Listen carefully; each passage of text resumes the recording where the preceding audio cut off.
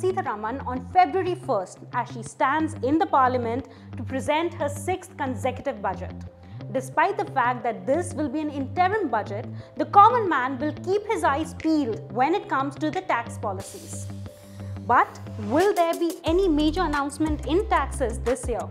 To talk more about this, today I have with me Mr. Akhil Chandna, partner and national leader GMS, Grand Thornton. Hi Akhil.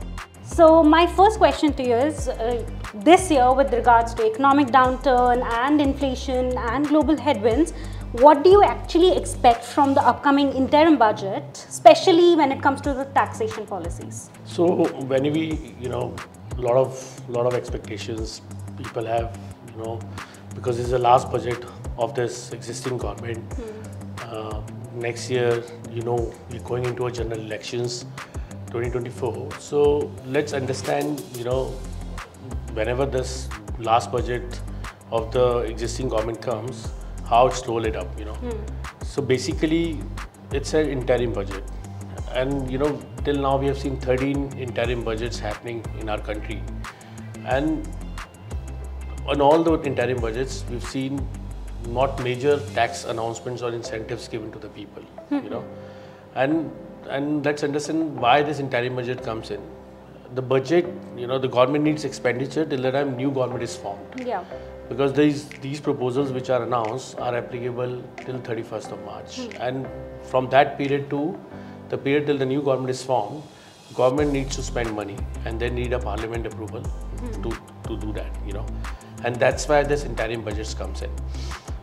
As I said, we as per the trend we've seen in the past, all the interim budgets, there's no major updates which have been done. But in 2019, when Piyush Goyal was appointed as a finance minister, there are a lot of tax incentives which were given to the people. The first one was 6,000 rupees to 12 crore farmers. The second one, increase in the limit of standard deduction. And then there's a rebate, that up to 5 lakh rupees, a taxpayer is exempt to pay any taxes. So you never know, this budget also, and this government has been, always giving their surprises to us. But whatever they do in the interest of the public and to safeguard the interest of the country. As you rightly said, the global, there's a lot happening in the global arena, be it ongoing Ukraine war, or there's continuing tension in Gaza, or in the sea, Red Sea you've seen. Will it impact India? I think it's impacting the entire world. We cannot say that it will not impact India. However, over and over again, India has shown their resilience.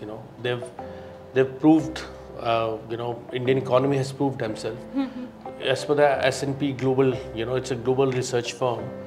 The data shows that India will have, will grow. The GDP of India will grow between 6.5 to 7% in 2024 as well. So overall, I don't see, and it's interesting to see what changes government will come out in the interim budget.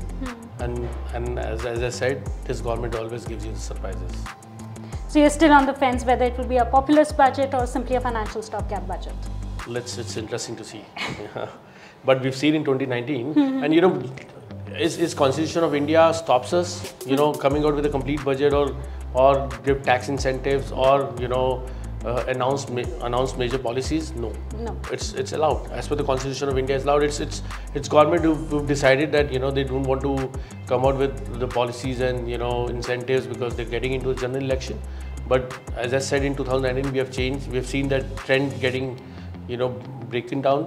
The government has given a lot of incentives. So this year also we can see something of that sort. But whatever they do in the overall economic interest of the country. Okay, Akhil, taking a bit from that, when we talk about rebates and anything, do you think they're going to roll out something, if they are rolling out something in terms of tax rebates? Will it be more in the old regime or new regime, or if it's both, where do you think the rebate is going to fit in? So let's understand when this new tax regime was introduced at the first instance. It was in Union Budget 2020, applicable from financial year 21-22. Okay. And in 2020, last budget 2023, for this financial year 22-23, we have seen major changes happening in the new tax regime. Earlier, old tax regime was a default tax regime, and new tax regime was an optional one. But however, over the years of span of 3 years, we've seen they've made the major shift, making new tax regime is a default tax regime and old tax regime is again an optional one. So that's a major change. And you asked me that where you see more rebates, more changes coming in. Obviously in the new tax regime, because last year also they've come out with a lot of changes. They've rationalized on the slab rates. They've rationalized on the surcharge rates under the new regime. Forcing HNIs to adopt new regime. So the focus is very clear. They want to simplify and administrative hassles to be reduced both at the employee end, and they want to simplify the entire tax regime. So that's why the focus would be on the new tax regime, if anything will come this year. Any particular sectors you think the government should focus on? I think that's a overpending demand by the taxpayers. It's over the last, because I have a 15 years of experience, in taxation, and whenever the different industry forums comes to us, be it CI, SHM, asking for a pre-budget expectations, every time the Aam Aadmi, so-called Aam Aadmi, the salaried class people like us sitting in this room, they always ask for increase in the chapter 8 deductions like ATC, which it's going from, I don't know how many, from last 15 years I see, though it's 1.5 is like for last number of years, maybe a decade I can tell you. And in medical insurance they've done some changes, but if you ask me, we do a comparison with the benefits which professionals and business, people into business, they claim that kind of expenditure and claims are not allowed to the salaried class. So it's overpending demand, and I think they should do something, at least increase deduction under section 80C from 1.5 lakhs to 2.5 lakhs to 3 lakhs, and increase limits of the Mediclaim, and increase limits of their traditional benefits under children hostel allowance or education allowance is 100 rupees or 300 rupees. Can you beat that? They were introduced, I think I can say that 30-40 years back, and that time of this cost of education was 100 or 300, but today you've seen the cost has gone way up. So the government should consider those things and allow, and even under new regime, because we've seen under new regime many exemptions and deductions are going away. So they should look into that. When we talk about old regime and new regime, this has always been something that I kept asking myself, that what was the need for the government to introduce new regime while retaining old regime? See, as I said, we've seen over the last number of years, there are numerous exemptions and deductions which have been given, and due to this, the system has become very complex. There are exemptions under HRA, LTA, deductions under Chapter 6A, which is ATC, ATG for donation, ATD for medical insurance. So these things are provided by the government, as a step to give benefit to the salaried class. However, I think when 2020 this concept of new tax regime was introduced, basically you've seen most of the employers opening up a window from December to February, to submit the investment proofs, and it's a cumbersome process. There's a lot of time and efforts which goes into it. Similarly, from a government perspective, they feel that people are submitting the fake bills and they're taking advantage of the system. So to do away with entire thing, they've introduced this concept. Obviously the essence was to make it simplify, so that even a person can just file the tax return without taking help of any professionals, and all the time which is going into claiming these exemptions, deductions, submitting the proofs. That's one side of the story. But other side of the story,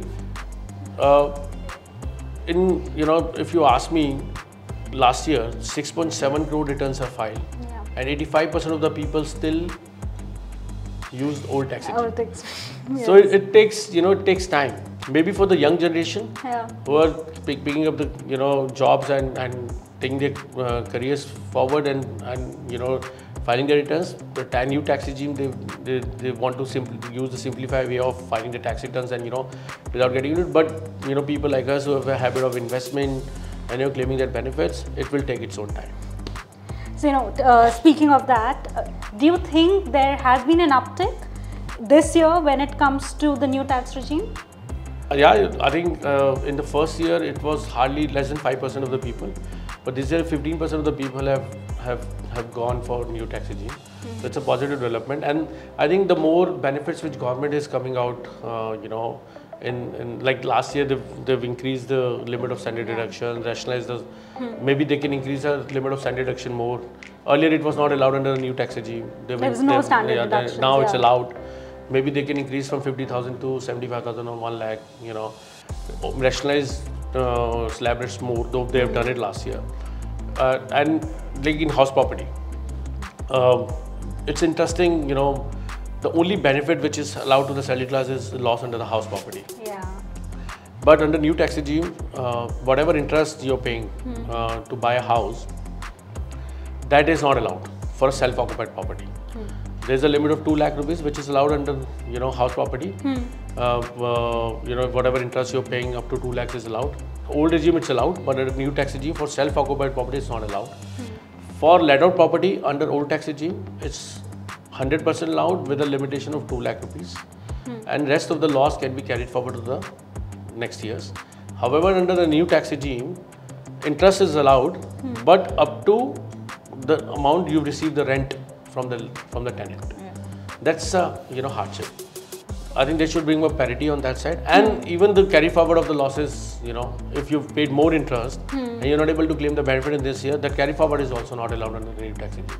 So first they should remove this capping, which they brought in a few years back on the loss on house property. Earlier there was no capping on you can claim the loss on house property if you've incurred and if you let it out and you've incurred actually. But that was capped up to 2 lakhs, and then carry forward is not allowed under tax regime, and again the capping of up to rent received. So it becomes very complicated. So they should bring parity and increase the limit to make it more attractive, I can say that. Okay, understood. My last question to you is, as per you, where do you think the government should focus in terms of taxation policy in this budget that they have overlooked, basically?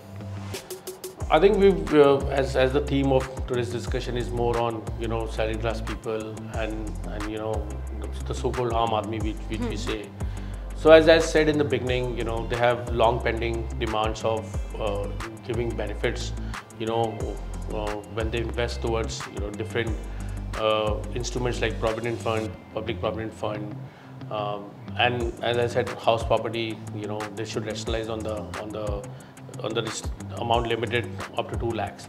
So those are the demands the government should look into, and should give more benefit on those sides, Rest, I think the government has been continuously working to rationalize the entire regime and the system, and they've worked over the last few years. We've seen a lot of changes happening, and that's why the number of returns people file is 6.7 crore, which is tremendous. I remember over 10 years back the number was around 3 crore and all. So the people are actually coming up and declaring their tax returns and all. So government should focus and give more benefits to them. But as I said, it's an interim budget. So everything is up for grabs. Yes. Thank you so much for your time, Akhil. Thank you for giving this opportunity and having a wonderful discussion. Thank you. Thank you.